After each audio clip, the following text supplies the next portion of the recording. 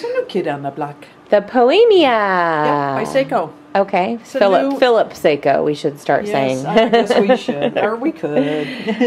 So why don't you tell me what this bad boy's all about? Well, it's one of their newer entry-level machines. Pressurized portafilter, which makes it entry-level. And this portafilter, unlike the one on the Via Venezia or the Aroma, is aluminum versus chrome-plated brass. Okay, so it's light, much lighter. The basket on the inside is still stainless steel, but this is pressurized just like the other one. It's got the same mechanism down here. That's in there with a vengeance. I'm not going to take it out. It actually does have a friction fitting spring in there, so you got to use something to get it out. It's a little harder. The other ones were already difficult. Now it's a little harder. This is a 2-fingernail bust. Exactly. So anyway, stainless steel boiler on the inside. Stainless steel clad casing, as you can see. And when I say clad, that means it's plastic on the inside with a skin of stainless steel. Okay. Okay. Water tank down here. Well, I've got this open, and I believe we determined this was about 40 ounces, right? Yes. All right. Make sure when you put this in that you push it. You got to push it all the way. You got to get it all the way below that. There. Okay. Below. You got to get down to that line. If it's only part way, it's going to leak all over the counter. Which we have experienced. What? Not us. Storage up here for your scoop, and this is the single basket, and along with the rubber disc for doing single and pods. Okay. You can do pods with this machine. Like all of the Saeco machines, you can do pods. Let's see, cup warmer, and it's just a passive cup warmer from the boiler. Panorilla for a steam arm. This steam arm still just goes horizontal like the Aroma, but it does have the Panorilla, like it's on the Giros and that. Okay. Dump box right here, or drip tray. It's got baffles, which makes it so that when you pick it up and it's full and it's way over full, like I do all the time, I'm not going to get so much on my jacket or my shirt. Just that you'll get 30% less. Yeah, 30, for me, 30% less. For anybody else, it'll do the trick. Yep. And so as far as function here, how does this work up here? So, let me tilt this up just a little bit, because I think, well, of course I'll spill water all over. This is for brewing, and this is for steam. If you want steam, put it over here, and then when it gets up to steam temperature, the light will come on, and you can open the steam arm. Okay. If you go the other way, you're going to brew. Here. Got it. Okay. Cool. And that's it. And you turn it on, and the light will turn green when it's ready to go, and the on-off is in the back here. All right, so let's pause, and we'll pull some shots, eh? Hey. This is a self-tamping, by the way, too. That's why this is not tamped. Come on. I think I'll put it into one, because I think I can. Good. Yes, well, and I that's going to cover up any kind of crookedness, huh, Gail? Hey, stop. I see what you're doing here. I see you. I know you. I know your type. Come on. Look at that. Look how level it is. No comment. It is coming out crooked, and it did the last time I used it, too. Even self-tamping doesn't work for you, Grammy. The machines are all against me.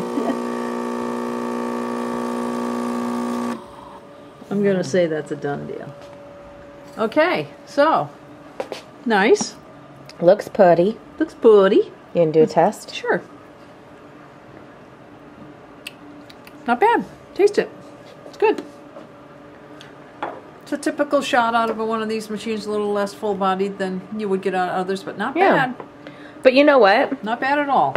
That's you use Velton's Twilight Blend, which is generally we use for pour-over. I mean, you can do espresso if you want, but it actually produces a really rich shot off of those pressurized I think the machines. Twilight's pretty darn good. I agree. Yep. Cool.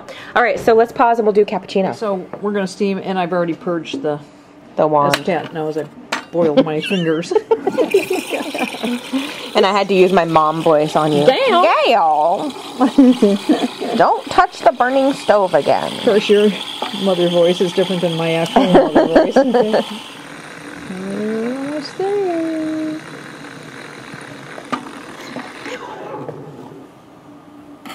So, you don't really have much control, or were you able to do much with it? No, I didn't do anything. You just kind of let it do its thing. Yep. Hung out. Yep. It's a panorama. Big Back had a cigarette.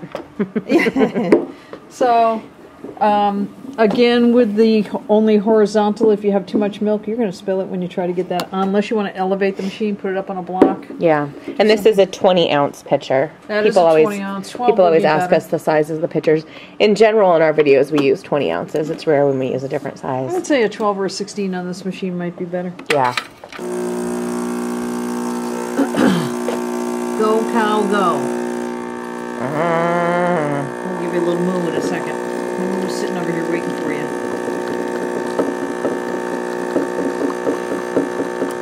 Keep the moo mooing.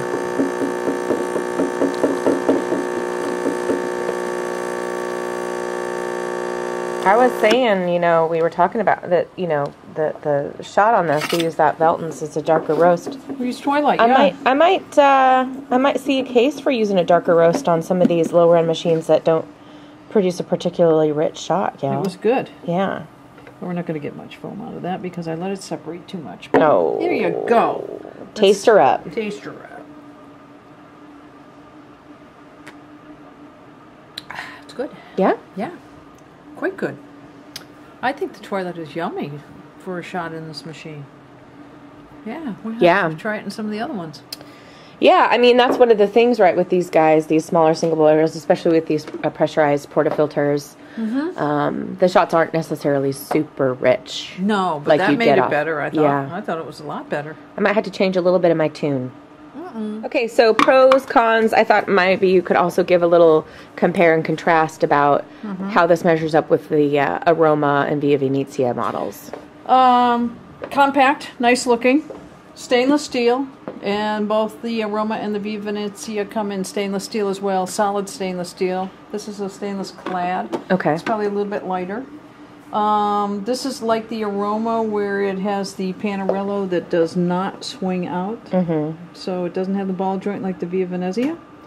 It does have a drip tray that when you get liquid in there baffles. It's not so apt to go all over you when you take it out if it's full. The Aroma and Via Venezia do not. They do not have that. No. Cup warmer up here, which they both have. Storage up here, which I think is nice. Neither one of them have that. Well, the Via Venezia does technically have that little drawer. It does have a drawer, you're right. It yeah, does have but that the drawer. Aroma doesn't have anything. That's true, yeah. 40-ounce water tank, which their water tanks as well are very large for the size of the machines. Yeah. Both of those machines. Easy to get at, remove. That's Yes. one of the things with the Via Venezia. Some people don't like. It's hard to open that top. You got to pull it out front. Yep. Yeah. And when you pull it out of the front, you got to take the portafilter out. You got to take all the trays out. Yeah. This comes right out of the top. But you have to be super careful about seating it so See you don't leak everywhere. With the arrows, you have to get it down to that. The one drawback I would say, I think it's a plus machine all around except for the portafilter, and you can retro it if you want to. This is the one off the Via Venezia. It's dribbling all over my foot. It's chrome-plated brass, much heavier. It's probably twice as heavy. This is aluminum. And you can also use the non-pressurized portafilter that we offer for those machines. It will fit this Poemia as well. Or the bottomless if you want to go crazy. Exactly. You can see the amount of water in the water tank in the front, and if you take the lid off, you can see it even better. Well, it's full, so it just looks like you can't. It's way up here. But it does have the stylistic of the Excelsis, Exprelia, Cintia, that class of machines. Yeah, and it's a newer model for sure. The other ones are tried and true and been around forever. Now, to address that, the tried and true, this has the same guts. Yeah. So the working portion on the inside, the boiler and all that's the same as the other two. And I believe it's going to come in price-wise a little bit lower than the other two. A little less. Because it's not a solid metal case. Yep, it's the stainless clad. Yeah. So that makes it a little less. Cool. All right, so that is the Philip Saeco Poemia. Yeah. Thank you very much, Gail. You're welcome. Have a good day.